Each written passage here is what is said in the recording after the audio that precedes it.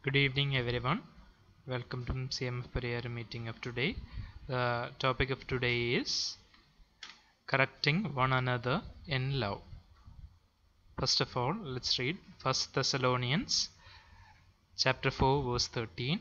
Brothers and sisters, we do not want you to be uninformed about those who sleep in death, so that you do not grieve like the rest of mankind who have no hope.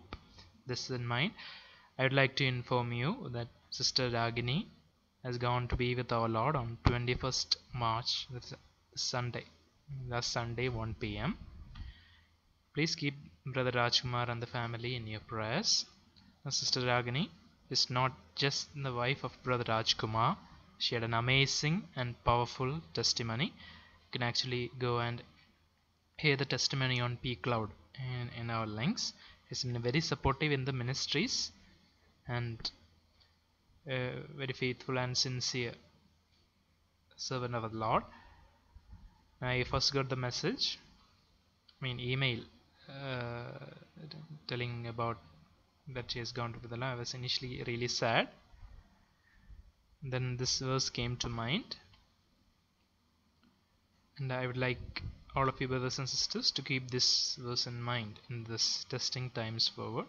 Brother Rajkumar was preaching even on Thursday. Sister Ragini was admitted in the hospital, and yet at around 8 p.m. he was still there preaching. And let us all hold fast to that great commission of ours, even in times of difficulties. Okay, now I would like to once again quote Romans chapter 7 verse 18 to 24. I am not going through the whole of it, but say, whatever wretched man I am, who will rescue me from this body of death? Thanks be to God through Jesus Christ our Lord. So again, as I progress in this several sermons, I understand how sin lies near, how darkness lies near, and it is by the grace of the Lord that every day we are passing by. And with this in mind, that we have all fallen short of the glory of the Lord, but nonetheless, through our Lord Jesus, we shall have that, we shall be rescued. We are rescued. Let's proceed.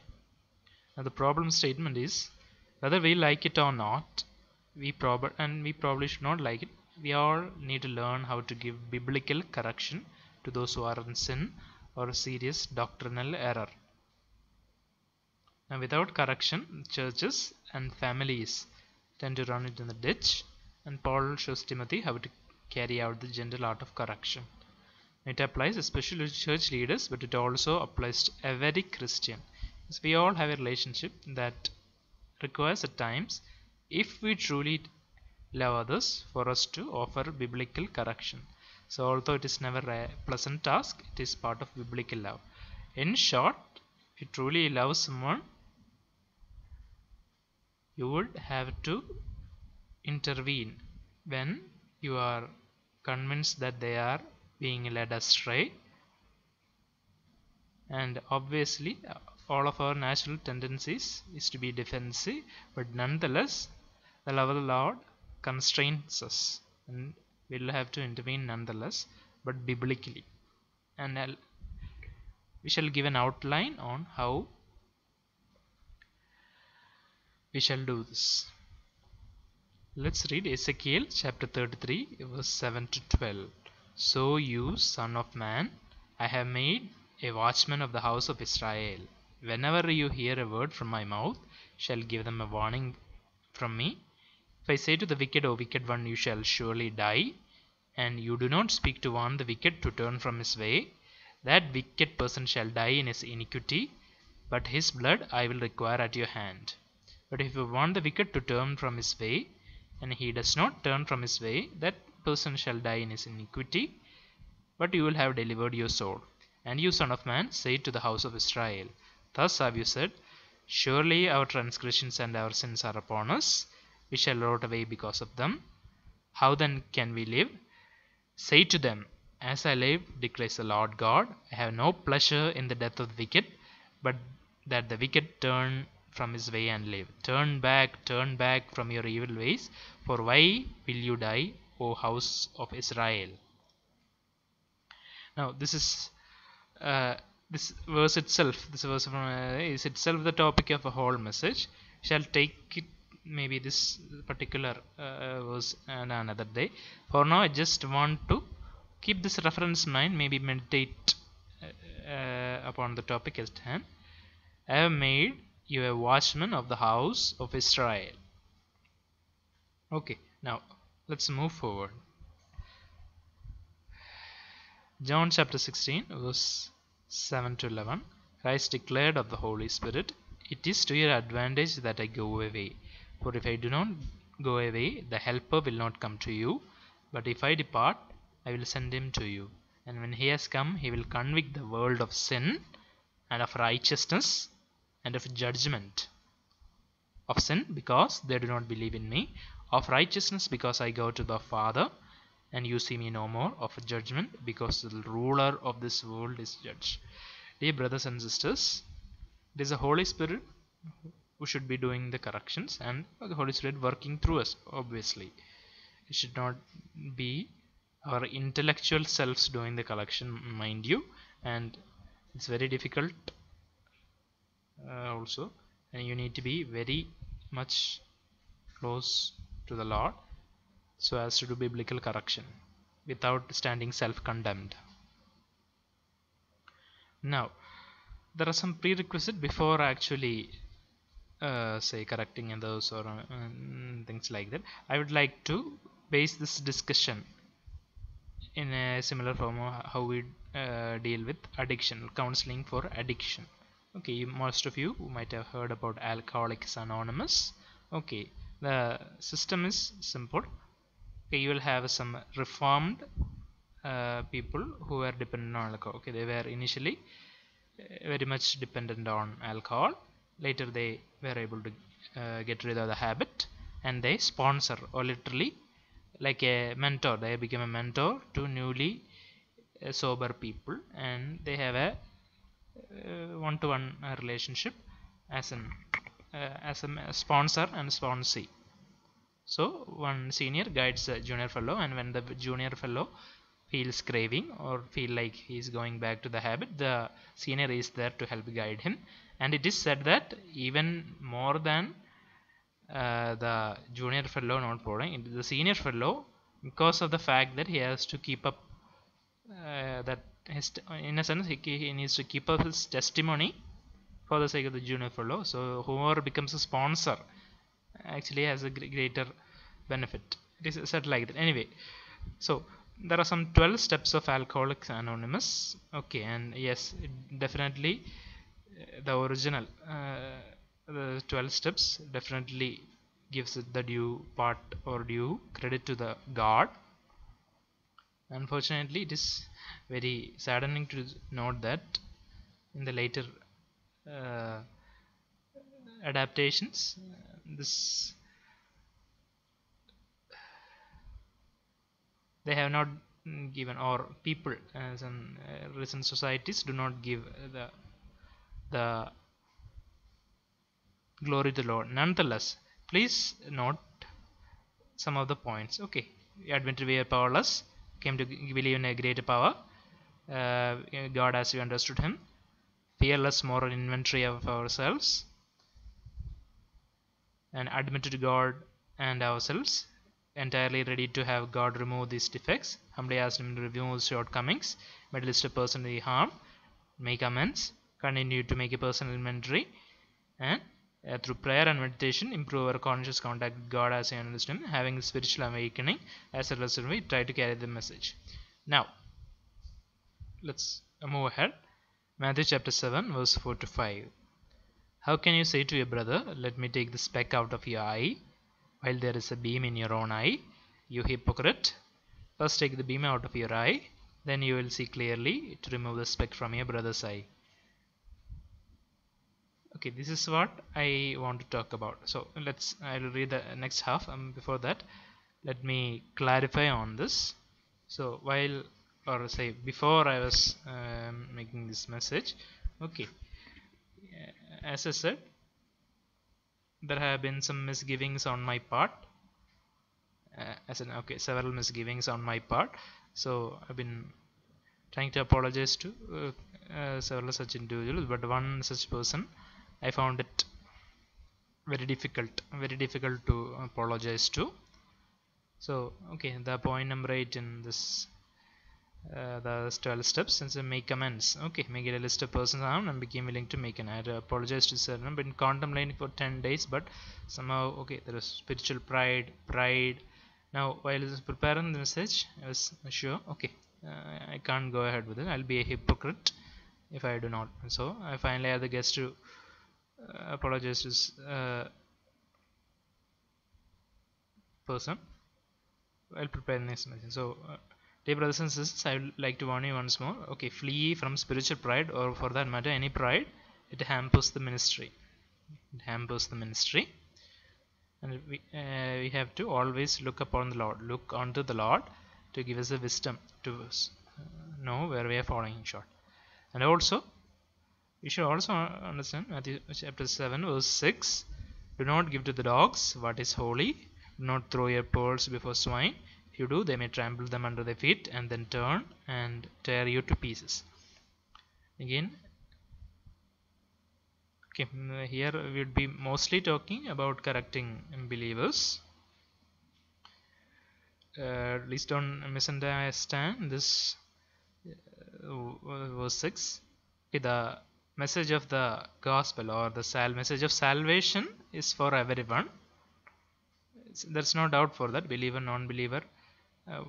For the message of salvation, or message of the gospel of the good news, is for everyone. But yes, the mysteries of the Lord are for those who actually love Him. Now let's move forward. So 2 Timothy chapter 2 verse 2 to 6. I'll quickly run through it. So Paul writes to Timothy, "You then, my son, be strong in the grace that is in Christ Jesus. And these things you have heard me say in the presence of many witnesses. Entrust to reliable people who will also be qualified to teach others. Join with me in suffering like a good soldier of Christ." Okay, Paul is exhorting Timothy to be a good soldier of Christ.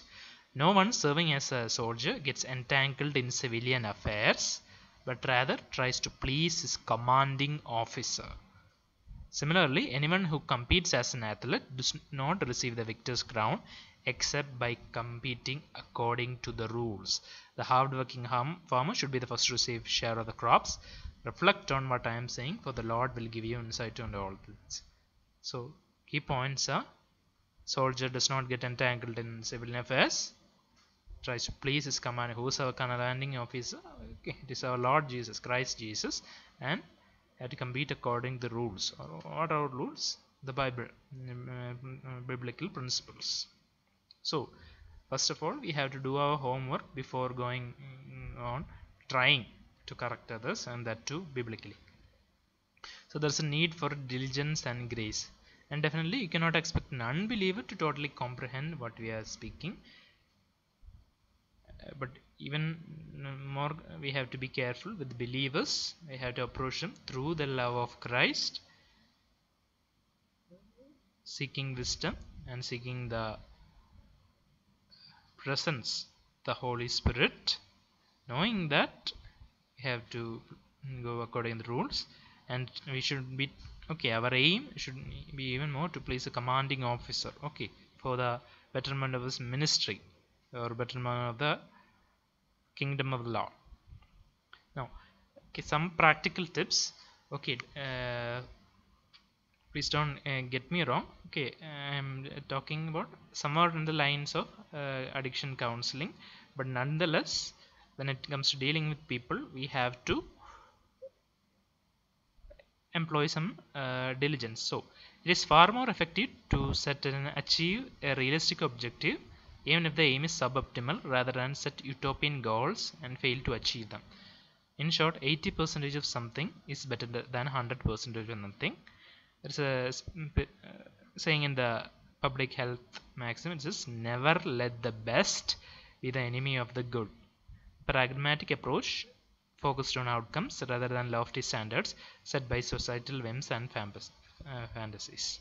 Okay, so see, this is not the same as conforming to mediocrity, mind you. No, we have a final goal. We have, yes, we do have a greater or perfect goal in mind, but okay, we should also at times take it slow and steady. So as with many cases of psychosocial interventions, be it alcohol, be it say medication compliance, be it marital conflict, whatever, retention therapy or follow-up is the main predictor of a favorable outcome. Okay, or in our terms, okay, we have some person who is finding it difficult with some point in life, or he is slowly falling out with the grace of the Lord, or whether it be sin, bad company, whatever. So okay, see, you may not be able to immediately change that person, and okay, don't go and be friends with that difficult lot of people. Don't go and indulge in say difficult, we may not be able to do everything and or correct them in one go, but yes, if you can keep them on, or if you can keep them coming to your meetings, then with time the Holy Spirit will work with them and will be able to help them. So I'll give a real life example from our de-addiction practices. See, if a person, okay, using alcohol or dependent on alcohol, relapses into substance use around 15 times. Okay, then initially he came drunk and was literally aggressive. Admitted this person, okay, and discharged on 5th or 6th day. Within 2 days comes back, and this process repeats 15 times. So whole throughout there, this is the thing.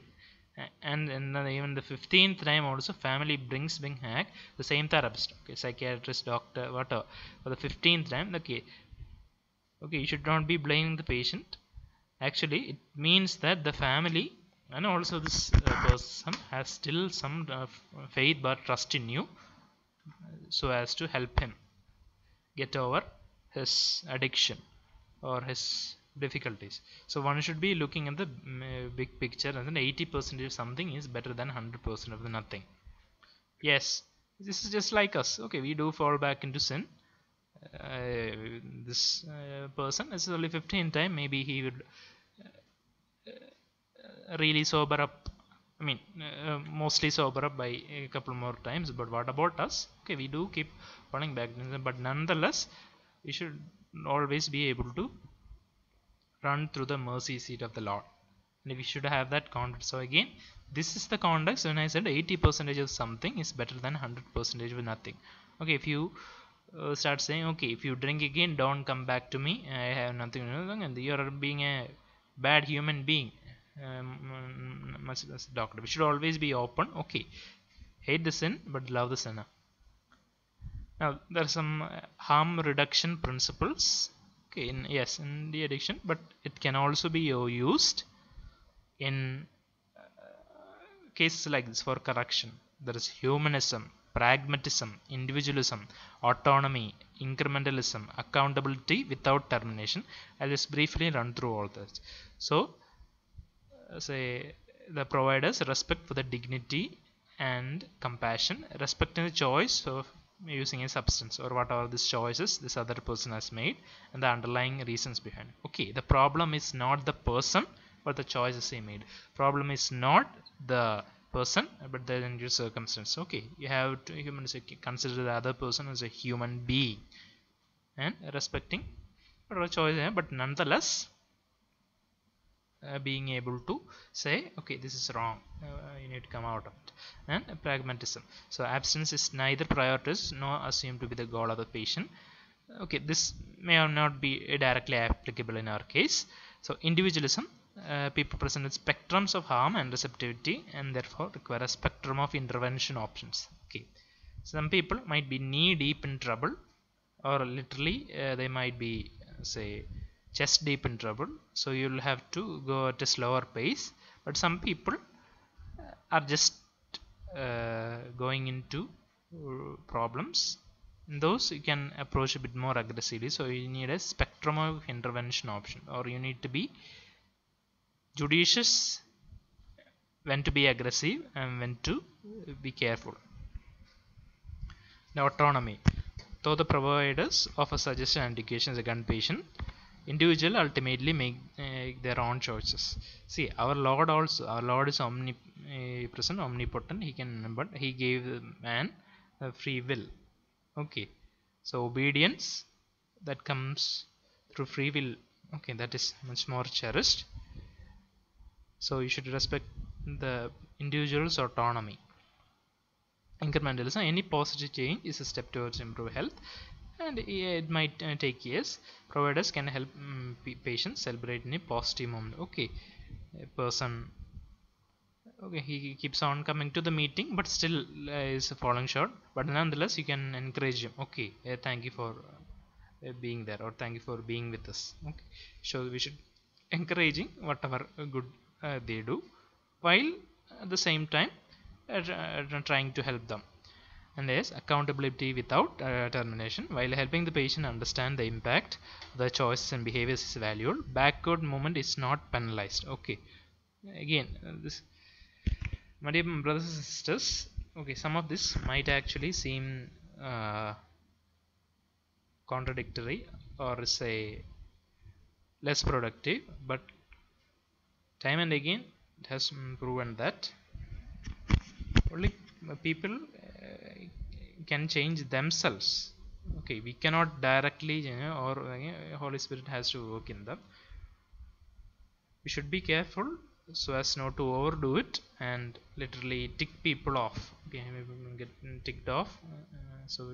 And that's a trap actually. It's something called an expert trap, and we should be careful not to fall into that. And we have a biblical promises. Jeremiah 3:22. Return, ye backsliding children, and I will heal you backslidings. Behold, we come to thee, for thou art the Lord of God.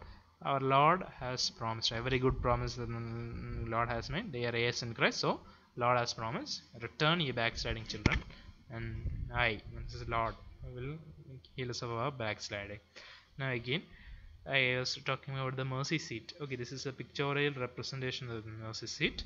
Okay, the mercy seat, literally a covering of the Ark of the Covenant. Okay, made of gold, and with the two cherubim, and between the cherubim is where the Lord was supposed to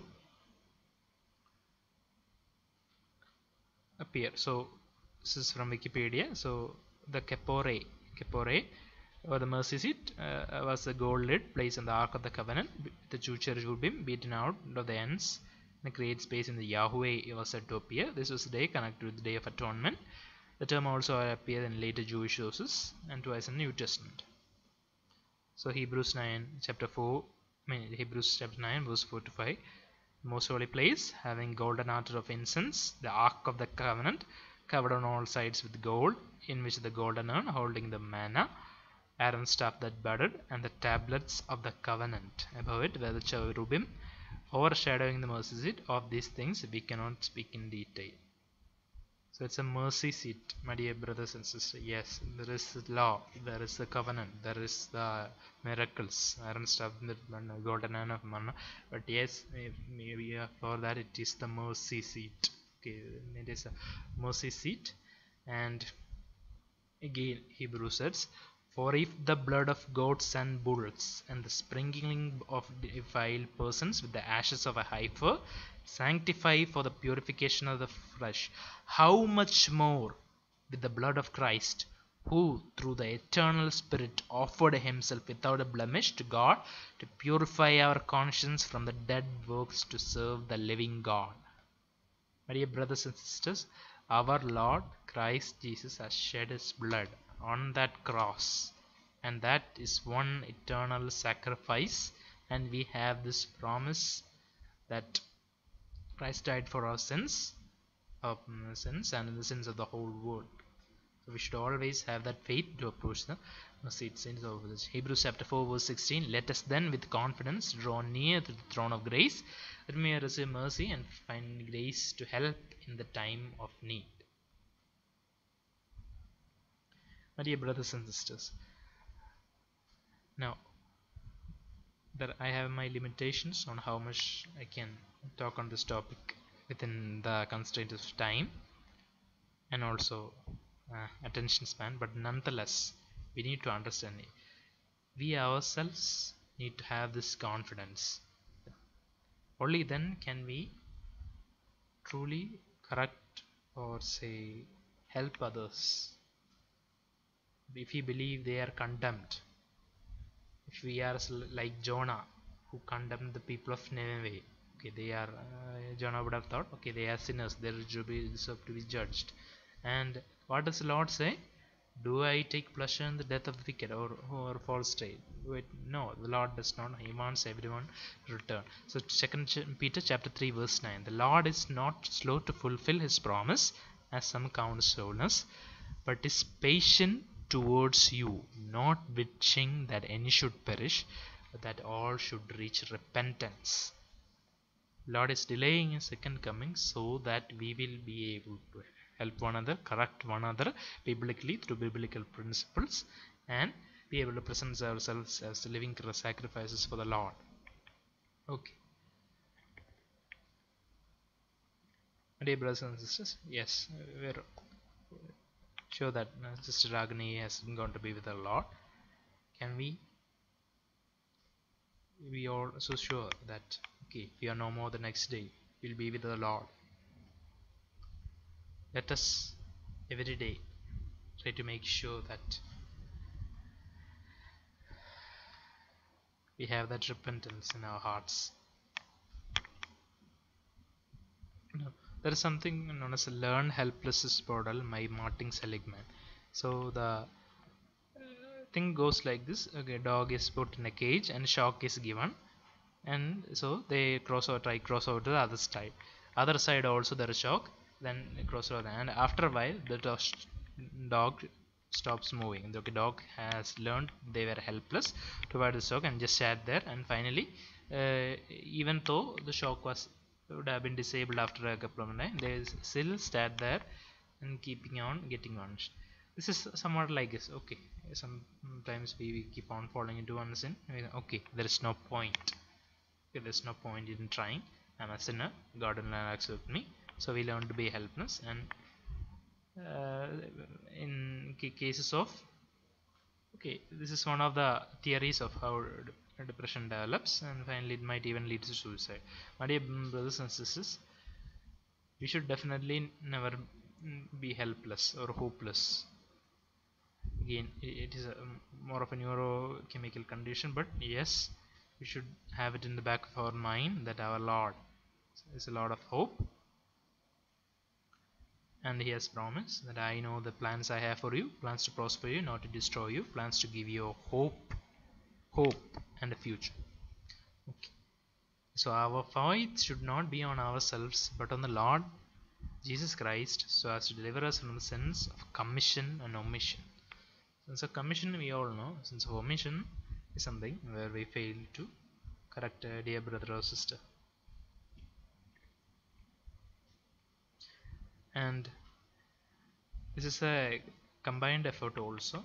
It is not just up to the say elder, or not just up to say the close one. No, it's up to everyone in the ministry, even in church, so as to help one another out.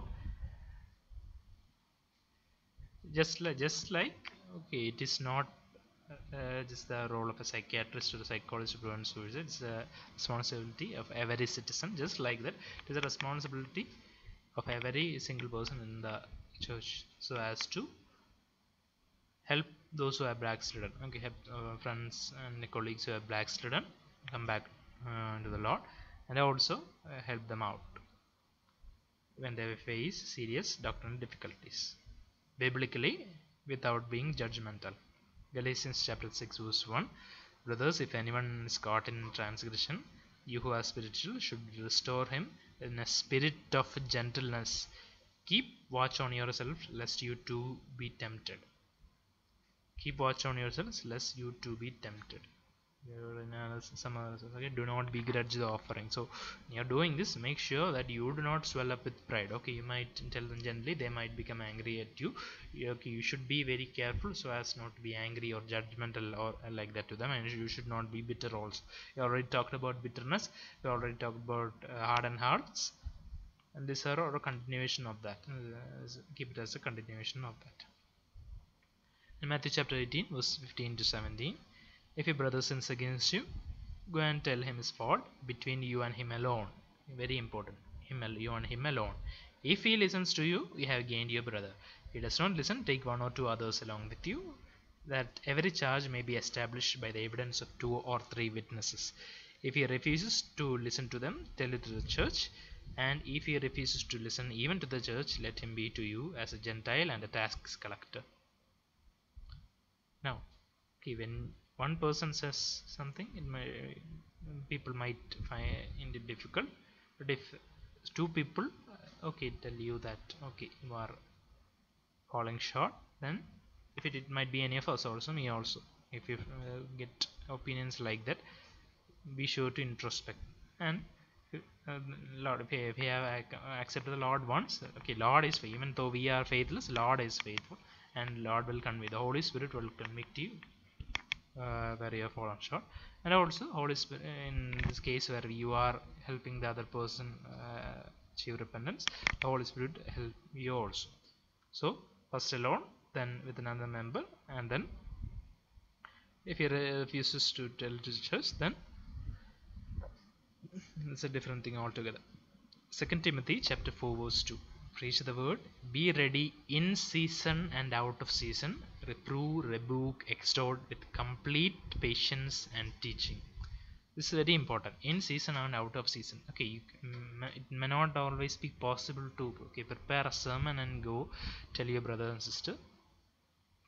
Possibly, we all have brothers and sisters who are initially very regular in the fellowship, but lately are not. But when we come across them, okay, it might be in season, as in when we are very close to the Lord, or maybe it may be out of season. Maybe okay, we might have had corona, you might be just coming back after a long gap. Nonetheless, in season and out of season, you should be willing to preach. So just like again, don't think I am or saying this, but yes, Brother Raj was able to preach even from that hospital, even amidst all that. Okay, obviously, yes, he would have never prayed, and I don't exactly know what was Sister Ragini is suffering from. Nonetheless, should be able to preach in season and out of season, and you have to take this with a pinch of salt, but nonetheless, be ready, dear brothers and sisters, to preach in season and out of season. But we do not know, because we do not know when is the second coming of the Lord. 2 Timothy chapter 3 verse 16 and 17. All scripture is breathed out by God and profitable for teaching, for reproof, for correction, and for training in righteousness, that the man of God may be competent, equipped for every good work. Now we have come to the end of this meeting. Maybe we'll discuss more. My dear brothers and sisters, please go through some of these references. I'll try posting the PPT in the group. Go through one of these references, so that the man of God may be competent, a man or woman of God may be competent, equipped for every good work. Thank you once again, and once again I remind to keep Brother Raj and his family in prayers. Till we meet again next week. God bless you all. Thank you.